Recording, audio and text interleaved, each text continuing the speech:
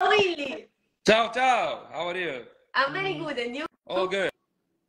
Very good. Thank you for taking the time to be here with me tonight. It means so much, you have no idea. It's a big pleasure, huh? So, Willie, you are very well known around the business, all around the world, for all the breeders, because of course you did so much for all our breeding program. So I'm sure that a lot of people is interested to be with me live with you tonight. And my first question starts from, it's a personal question, because I have always heard about you, we talked many times, but you know what? I don't really know your story. So can you tell me about yourself? Where do you come from? Well, I'm obviously coming from South Africa. I was born here. And I grew up here in this valley between all the nice vineyards and everything. So yeah, I mean, this is where I come from. So, and I always had a passion for horses since I was a young age. Not Arabian horses at first. I had saddlebreds when I was younger. And yeah, and then at some stage in 1996, everything changed. I mean, I had a cattle farm and where I farm with cattle and sheep. And I had to start like a hobby with horses. And then I decided to have Arabian horses. And together with the farm and the cattle and the sheep, I started with breeding some, at a small scale, some Arabian horses. Yeah, and that's where it all started. So, and since then it was non-stop. So it's from, I think, 1998 now, until now. So yeah, quite a while. And why Elkasun Arabians? Where did the name come from? Well, it's actually very, my mother actually helped me to get the name, because our family farm's name was Elkasun, and then my mother decided, well, maybe Elkasun with the sun that shines over the farm. So that's where actually the whole name came from. So it's quite a, yeah, the farm, our family farm was named Elkasun, and then we just put the sun at the back, and then we got to Elkasun. So yeah, never thought it will be like such a name, eh? Well, it is such a name, and especially the 𝐬𝐿𝐒, it's very, very powerful. Yeah, the 𝐬𝐿𝐒 actually came after Elkasun, because every time I needed to register a horse and I need to put Elkasun in front, I just thought it was just too long. Elkasun this, Elkasun that. So we decided to make it like a short version, and then yeah, 𝐬𝐿𝐒 came along. So yeah. Things comes by themselves. It's the best. Exactly. And Willie, tell me about, how did you build your breeding program? Like, where did you start? How did you select your first lines? And how do you develop it?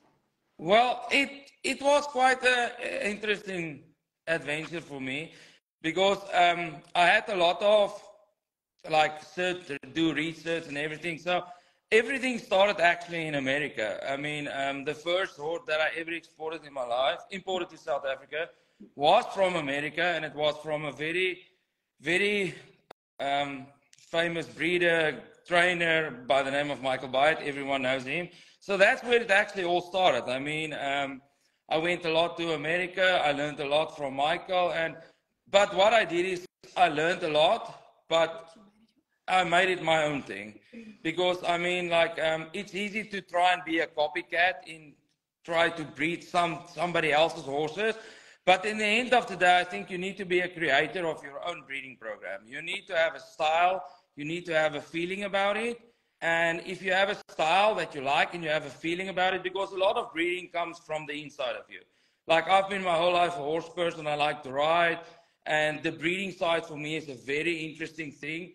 And the fact that in South Africa we're very limited, we cannot import semen. So we need to do things in a different way. So, and I mean, a couple of years ago, I decided to go and buy some stallions, import them, use them on the mares.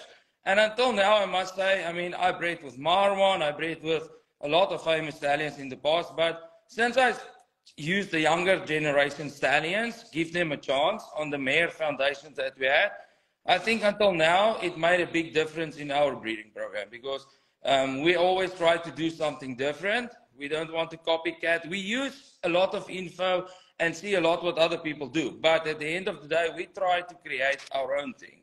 So I think we're a little bit, I mean, we're far away from everything, and we're very limited. You need to think out of the box, how to go forward. So yeah, it's not always easy, but for now, this is what I like. So, and until now, I think our breeding program, what we did until now, yeah, I mean, it speaks for itself. I can say that. I mean, for sure, for sure, it speaks by itself. Absolutely. And we were talking just before with 𝐈𝐍𝐒 Arabians about the outcross. Yeah. You know, like he likes to breed, for example, Spanish with straight Egyptian. Do you like the outcross as well? Yes, you know, I had a lot of American pedigrees, and then we used some straight Egyptian pedigrees, and you know, outcross it's like the Egyptian Spanish. It's an outcross. So we have a lot of Spanish in the pedigree. We have a lot of Egyptian in the pedigrees. But then we put some modern things to those kind of pedigrees. So we also have 2 new stallions that we're very excited about. I know it's not, how should I say, I mean, the dam lines are very good. It's non-proven stallions. Okay, the one stallion had some babies in America, but it will be interesting to see what they're going to do on the Egyptian-Spanish cross, which we also have. And then also we have like Alejandro daughters, we have even Farid daughters. So it's a mixture. So yes, outcross is important, but yeah, you need to breed your mares to a stallion that can fix the problems your mares have. So it doesn't help you have a mare and you want to breed her to the world champion stallion if the world champion stallion is not going to fix the problems on the mare. So this is the kind of thing that comes from inside. You need to have an eye, you need to evaluate your own horses and maybe step out of the box and not look a lot what's going on around you, but try to fix your own problems in your own stable yard. That's been my philosophy since I've started breeding horses, is evaluate your own horses, see what they need, and if the world champion stallion is not the right stallion, then you find something else for it. So yeah. And tell me, do you think that riding horses, as you told me and you already before, you love to ride, do you think riding horses also helps the breeding? Like if you ride your horse, you probably know better how to breed, or no? It doesn't affect. No, at the end of the day, riding horses needs to be functional horses. This is the most important thing. So you can imagine for yourself, if you only breed, I mean, maybe I'm going to be hit hard now, but let's say you only breed to have a pretty face and you don't have the rest. What you're going to do at the end of the day? It's like the market is getting so tough now that everyone is just concentrating on breeding pretty face horses. But at the end of the day, we still need to have that functional horse side also, because if it's not pretty enough, it still needs to be rideable. So yeah, it's a balance. You need to keep, and everything in life is like balance. Breeding horses, breeding anything in life, you need to keep a balance between what is the extreme and the not extreme. So we need to find the midway, and this is why we have this philosophy, is to try and breed functional horses that if they are not pretty enough, they can still do riding classes, they can still do endurance, because in South Africa, the South African horses that are bred here are actually doing quite a good job in the Middle East as endurance horses. So that's the kind of thing that you need to keep in mind, is just not breed for a pretty face, but also try to breed a functional horse. Of course. And I have another question that just came in my mind, actually. Nowadays, a lot of people in the business, they don't want to buy or to have mares that are older than 10 years old. Do you agree? Yes, it's a kind of thing, but I think it depends on how your breeding program works, because some mares can produce at 4 years old a superstar. Some mares can breed a superstar at 8, 9 years old. It's all about the right nick or the combination you put to the mare. So you can imagine, if you start to breed your mare at 4 years old and you breed her to the wrong stallion, then you will not breed anything. So if you start and you breed her to the right stallion at 4 years old, you can have something spectacular. So it depends on the mare, the lifespan of a mare, it's long. It's only to find the right combination to this mare to make her a super producer and a good producer, and or not. And do you think a mare like 13 or 14 years old, she can still produce something nice, or it's too old already? Well, I bought a mare, a locally mare. She was 12 years old, and the first baby I bred out of her was the best baby she ever bred. So and I keep her in my breeding program now. So it's a thing that you need to try, but you know, as I said, it's all about the combination. It's not about the age, it's all about the genetics. if you put the wrong genetics to this mare, for sure it will be our job to produce something. It's like with the young mare also. Yeah. Of course. Willie, you have just so much knowledge that if I could, I would stay probably here all night long, like keep asking you questions. No, it's no problem. This is amazing. So, one logistical question. You told already to us that is for sure very difficult for you in South Africa to breeding because you cannot import semen, because you are very far away. So, of course, it's more difficult than for me that I'm in Europe. Which are the other difficulties that you can face there besides the import-export of the horses and semen? Well, our logistics side is very, very difficult. You know, to breed a horse in South Africa that have the potential to compete in the big shows in Europe and in the Middle East, it's our logistics side is to export a horse from South Africa in the first place, very expensive. And yeah, it's a thing that we've been trying to fix for many years now, but it's not easy. I mean, it's you have to have patience, and you need to believe that it's the right horse to send there because of the expenses and stuff like this. But yeah, logistic-wise, it's not easy. It's for us, But at the end of the day, we still love what we do, so it just takes us more time. And at the end of the day, I also think it's a benefit because we're so far away. So if people want to come and visit the farm, they might put some effort into it. And for sure, if they put some effort if you put effort into anything, maybe something will happen. So yeah. I agree with you. Yeah. I agree totally. And so, Willie, tell me, because I wrote down some questions here, your contribution to the breeding program that we have today and to the horses that we see today in the show scene and not only, of course, was massive, like huge. And of course, I want to talk at least about one horse that you probably know who this horse is. Of course, Alejandro. Yes. Can you tell me a little bit about your story with him? Like, you know, when you saw him, you know, when you foaled him, and then how was your journey, like seeing him becoming who he became? Well, it was quite a long story, so I don't know how many times you had, but I'm going to try and do it in brief. So what happened is, I went to America and I saw the mare in the paddock with Michael Byatt, and I really liked the mare. And I asked Michael if she was for sale. He said yes, she was for sale, and she was already in foal tomorrow. And so we imported her to South Africa, and she had a baby on the ground, and the baby was born. And yeah, let's say it was not special. It was nice, but not special. But the baby had a raw deal. At 6 months, the baby died. So, and then I was really disappointed because I had a lot of faith in this mare with this combination with Marwan. And then I decided to breed the mare back to Marwan again. And my dad, I will never forget it, my dad told me, listen, Willie, maybe we need to use another stallion. I said, no, I'm going to use the same stallion, we're going to do the same combination. And the day Alejandro was born, I will never forget it. I was still working for my dad, and he sent me to Cape Town to pick up something for him at the factory. And I told my groom, I said, if the mare gives the baby, you phone me.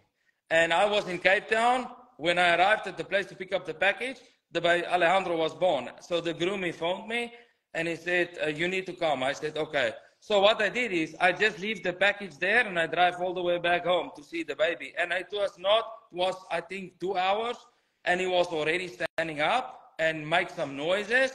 And I stepped into the barn and I told my dad, I think this horse has the ability to be a world champion. And he was only like 6 hours old. And since that day, I mean, the expectations I had from this horse was really high. But I always had this thing inside me that I think he has the potential to do it. And then I was very fortunate to get 𝐷𝐿𝐒 to show him at the Nationals. And he was national champion colt. And then between me and 𝐷𝐿𝐒, we decided the horse, he needs to go to Europe. And yeah, there the whole story started with Alejandro. So, this horse is very close to my heart. I mean, I love Farage and everything. He's a super horse. But this kind of Alejandro, he has a really special place in my heart, for sure.